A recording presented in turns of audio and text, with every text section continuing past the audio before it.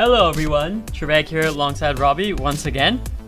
Hey. So we're gonna be doing, of course, another drawing episode. Yay! This one is gonna be a descriptive based drawing. I'm gonna describe it to him.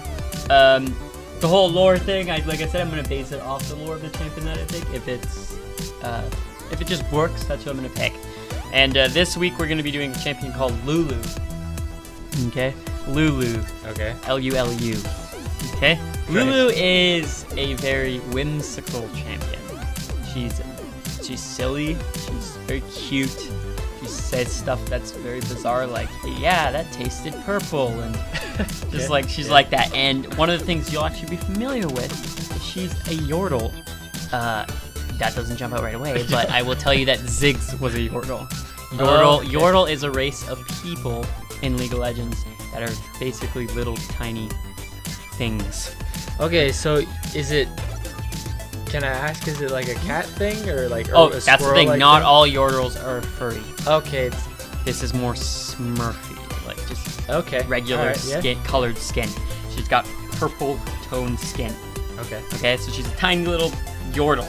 Okay. Yeah. So we'll develop what a Yordle is. You'll see after this picture what a Yordle is. You'll see how they vary. So she's a whimsical witch-like Yordle. Okay. She has a witch hat that sort of curves, more Gandalf the Grey type hat. Yeah, it's not pointy. yeah. It looks old and raggedy, and stitched up, and it curves. And it's compared to her size, it's like literally bigger than her. The hat. Right. Okay. Right? Cool. Yeah. Because she's not that big. Yeah. And she's got long purple hair to go along with that. That probably goes down further than her as well. Yeah. Because she's not really that big.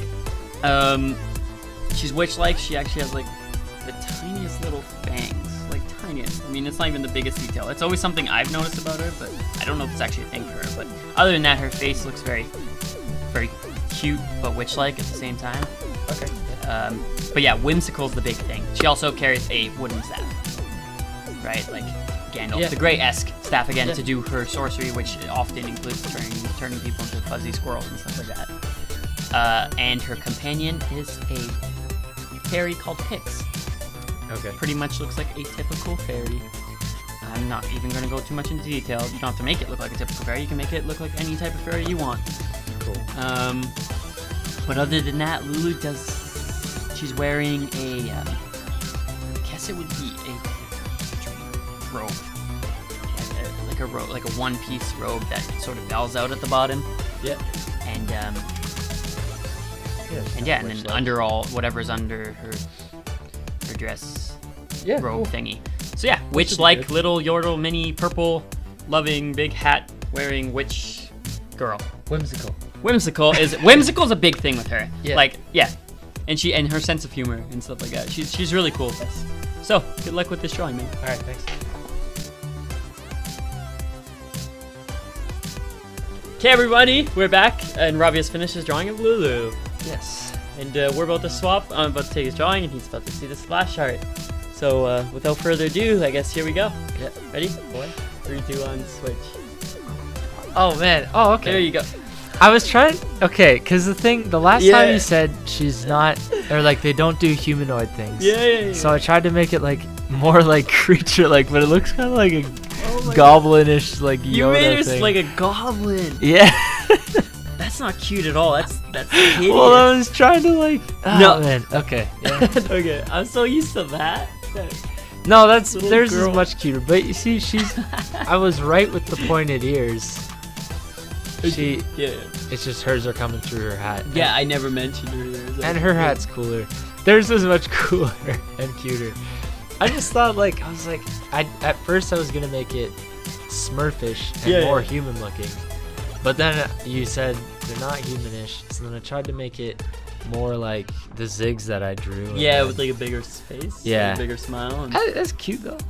I think it's cool. I always think they're cool. You got a lot of her elements. She's whimsical. Elements, pretty much.